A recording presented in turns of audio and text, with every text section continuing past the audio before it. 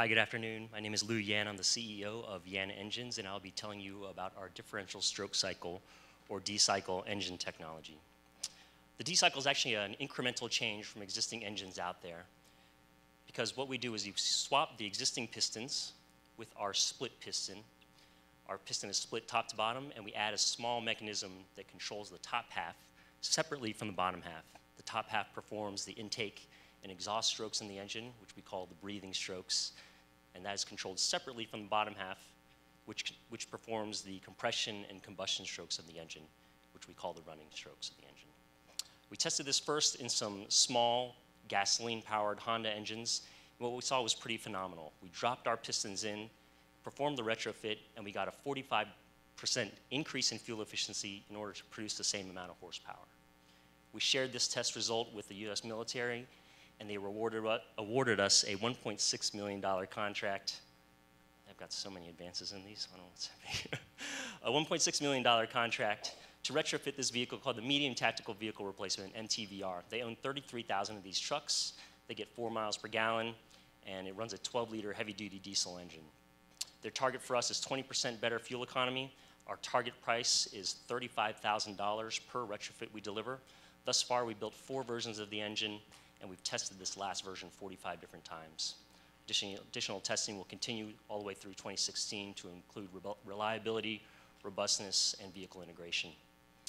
Earlier this year, we were approved to commercialize this engine, and we started with our passenger vehicle market along with Ford. So we're collaborating with Ford, some of the tier 1 suppliers that actually designed the Ford Focus engine called the EcoBoost, as well as some folks from the motorsports and Formula One industries. Prototype testing will begin in 2016 Q1.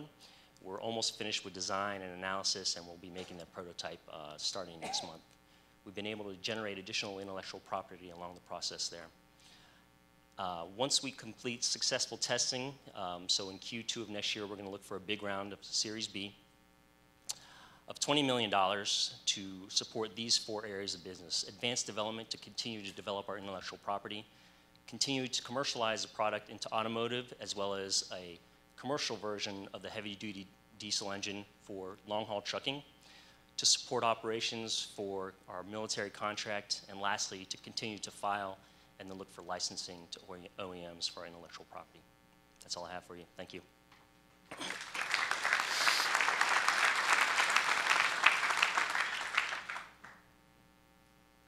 Can this retrofit technology be applied to any new cars? Is this something that you have been looking at?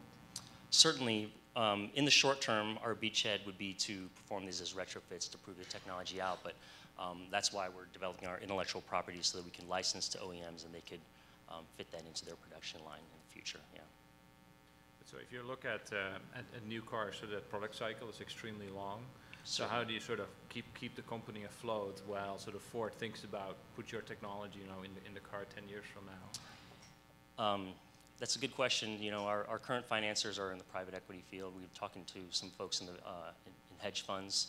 We think they have a little bit longer view of the world than the pure venture capital model. So in the current term, we're looking at generating more income with government sources, but then also with additional equity funding.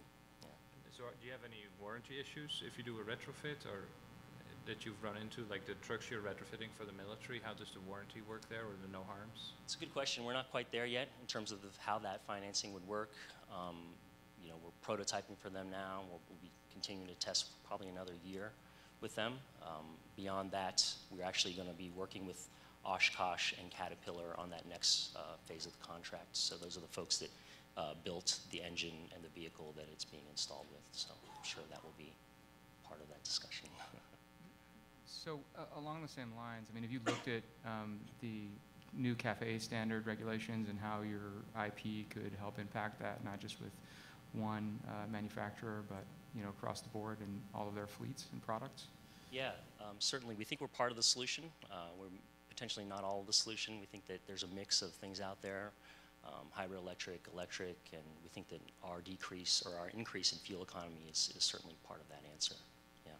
So that's why we're going with licensing, and we'd like to go, instead of going, you know, exclusive with, say, Ford or GM, we'd prefer to go with someone else like Bosch or Roush that could service the entire automotive community. Yeah. If you're looking at a licensing model primarily as your business model, why do you need so much money? Because, well, we're continuing to prototype, and as we prototype, we learn more and more about the technology, more and more about, you know, peeling back the onion of it, I'd say. And so, for instance, with this automotive product, we thought we had learned a lot through the military work, but with the automotive product, we actually are filing additional 2 patents from what we learned out of that. So, what do you think you can commercialize based on what you've seen and results that you've proven in the field? Commercialize in terms of? Sell. So in terms of licensing revenue, okay, so we are looking at between 3 and 5% of the cost of the engine, so about $100 per car we would look to take in.